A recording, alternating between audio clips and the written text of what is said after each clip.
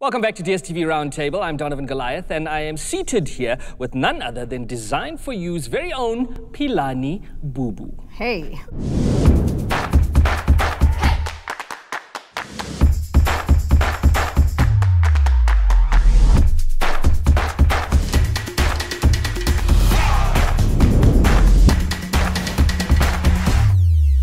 Very special question for you here, Pilani. Would you take us through your top 5 home decor tips? It's very, I mean, they generally would be within a theme. So in this case, I'll go with the big ones. Okay. I'd say that whatever you do, if you can, break down those walls. If there's a wall you can get rid of it. I think transparency and, you know, kind of openness is the future, and flow is the future, open plan homes is the future, and it gives more breathing space, more light, including kind of opening up your windows. And 2, focus on the large surfaces. If you want to start somewhere, if you want to inform a scheme or a color scheme, start with your floor. The floor will lift from something else, and then the walls. And 3, focus on the focal point. So know where you're building, where you want people's eyes to go. So if it's the foyer and it's a big round table with lots of plants and lots of jars, focus on that. If it's your fireplace, make it pop, make it sort of 3D, bring the things forward. Feature walls, put on that wallpaper. It's not going to be peeling off the walls. It's not like 1980. It's gonna stay, so don't be afraid to do it. And am I at number 4 and number 3 and number 5, greenery? I mean, it doesn't have to live outside. It's going to be a trend that stays. People don't understand that plants actually give you texture and it gives you color. So you can fill up like negative spaces. A negative space is where there's nothing there, like that corner is a negative space. So if you put a big planter, you know, it does something for the room, and also it creates balance if you do 2s, or if you're trying to upweight something that's potentially a large mirror and you put something equally sort of as large, that is also good. And I'd say a neutral foundation is not boring. People can play with color in many different ways. Scatter cushions. And I see these days a lot of people just kind of using the flowers that they love or the flowers of the season to inform the color scheme. That way you're never bored and you always feel fresh, and it can last you for forever. So there's all kinds of neutrals. You know, black is actually a neutral. Tonal interiors are there. So if it's black on black with scales of gray, you know, from cool colors to warm colors, whether it's a gray that's warm or a gray that's cool. Really, the ideas are vast. So those are my top 5s. Nobody was counting, but I hope like the screen was going, you might have done 13. 3. You might have done 13. In fact, I'm going to challenge you very, very quickly, right? Give me the top 3 no-nos, things that must be left behind in 2020 when it comes to interior design. Right. Okay, 1 for me is buying rugs that are not to size. If your furniture can't all sit on the rug, whether it's your dining table or your lounge piece, at least to kind of meet the rug, then it's too small. If your coffee table is too oversized for the rug.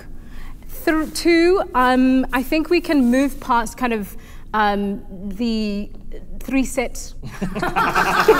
Like, you don't have to buy the whole piece. You know, like mix and match, and I think it's a difficulty in old homes because it's a budget issue. Yes. So quite often it's hard to let our parents kind of move past that phase. But I think as we kind of become upwardly mobile, we can swap out furniture. So all my old furniture, every time I move, I buy from scratch. My mom like basically takes everything and she swaps out. So she takes that old bit to the farm or to, like, you know, a household we have in the country, like say in the Eastern Cape. And so that kind of buying things in bulk or in 3s or in sets of the same thing. And my 3rd one is the aerodynamic leather sets with tapered contemporary legs. Ooh. Whoa! Chrome ones, the chrome legs. I die. Chrome legs. You remember those aerodynamic seatings, yes. And then we buy it in 3s. I think that the trends that we've taken from the Scandinavians and the Danish, like relatively minimalist, like squarey and modern, will last us longer, low-rise furniture. So for me, I think it's the bulk, the chunk, and getting rid of aerodynamicness, just creating shapes that are like easier to look at and sit. Those are my 3. Can I ask for advice? Yes. Hey! Who am I sending this invoice to? To me, Carla Mackenzie. So if you have, one of my favorite couches is a Chesterfield couch, that one with the buttons in. So what other chair do you place next to it? Because that's quite a bulky couch. So what other chair do you put next to it, and what kind of rug do you have? Well, there are no right or wrong answers, but if you look at where the Chesterfield chair comes from, which usually you can put it into an industrial style setup, or you can put it in like a Victorian / warm cigar lounge type space. Yes. I'm assuming that you might want to be in the city and it's kind of like lofty. So I'm going to assume you want an industrial style something. Yes. So because the leather is quite cold, you can go a bit warmer and take sort of something that's upcycled mid-century modern. You can go to Melville, or you can go to any of the secondhand shops and reupholster something that's old, maybe some walnut wood, and then to contrast that grey with a bit of, the couch, which usually would be tan, with grey. Oh, so an occasional chair with grey, those you can buy into on either side. I'll send you pictures. Okay. I got a question. I've got a question. Very good. Do you see that people buy sentimental stuff? So something that's gone from generation to generation. So where you say, well, old is actually quite cool. Do you see that? Yeah, absolutely. And we actually have one episode that's about old world mixed with modern. And the thing is that there are many styles that actually include old world. I think antiques are very important. They tell a story, and sentimentality is ornamental. Like if you think of anything that's on a shelf or whatever, anything that's on a shelf is an ornament. So whatever is sentimental can very well be used to kind of decorate a bookshelf or a shelf, or to tell a story in your cabinets. Usually those cabinets are old, the Chinese ones with the drinks. And because today we're all sort of drinking at home, you know, quite a lot of those things are coming out of eras that are old, Art Deco, or like something Moroccan, you know. So absolutely, I don't think that you should chuck those things away. I'm often trying to take from my grandmother's place and people. Same with me. Yeah. What I would like you to do is to take a guess at what your fellow guests' homes look like. All right, I'm going to give them like 2 or 3 things each, because I mean, I could go on and on and on. I'm going to start with our studded guy over there. Star-studded. Listen, he looks like a leather-loving, chrome finish, some glass elements in his home, and probably a shaggy rug. You know, very contemporary. Bishop. Is this true, Bishop? Like, leather side, yes, is right. Yeah, and coming to the interior design at home, my wife does it. Hey, I mix colors. Hey, I can put a yellow and a blue and everything. Well, at least we got leather right. You got leather right. Yeah. Okay. You seem, Samantha, like you like warmth and the African sunset, which was kind of, now I'm sorry to take you throwback, but South African homes still love the red and orange colors. So I think you probably have like some browns and some neutrals to tone that down, maybe red and yellow, and like African-centered artwork with wooden frames. Okay, now she just went too deep. Say that again. With artwork that's got wooden frames, probably lots of mahogany furniture as well. That's true. Okay. This is impressive. Wow. By the way. I'm a people reader. Wow. Okay. Ooh, it depends on which part of the city he lives. I'm assuming that you're probably into the space where you're buying property, and the city may be too noisy because your work is noisy. So I wouldn't say you have a loft in brown, but probably you have a home that's quite neutral, maybe a grey couch, white walls, and you're investing in artwork. Artwork, that's the colors in your artwork. Everything else is simple. Is that accurate? Jeez, bro, like, yeah. What? Really? Yeah, I've got like cream white walls and like a lot of artwork. I collect art. Okay. That's fantastic. Jeez. You're welcome to do me as well.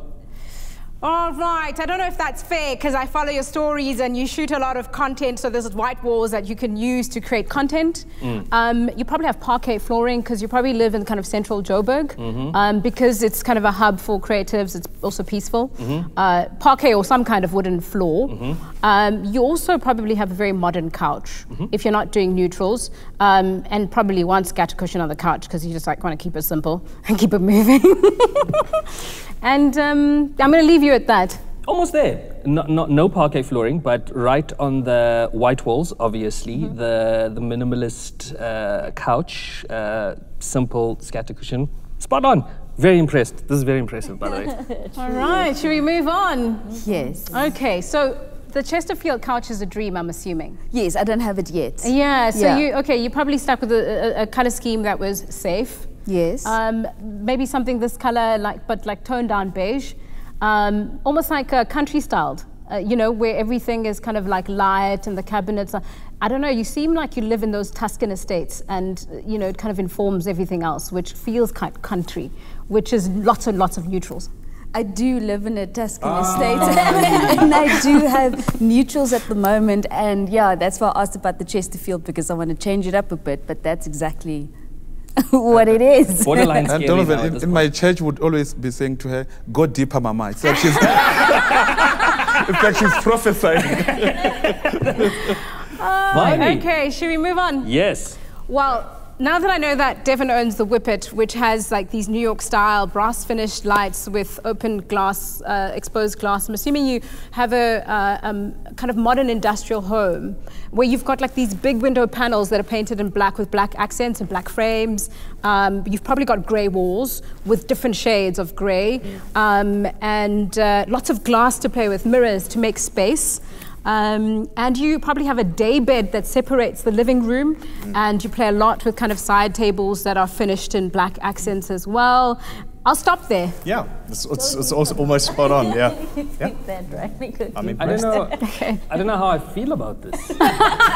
Maybe there's another talent you don't know. I'm very prophetic. There's a lady that I brought to my house, and she was like, okay, I wanted her to work on my bedroom, and she was like, okay, this is where you want to rest, this is what you need to have. You need to have this type of lamp, you need to like this color, because when you get in there you want to relax, you know. So I think it has that connection. So They're so deep, hey? Yeah, There has to be an intuitive, assuming how someone will live, you got to live the journey of their house, right?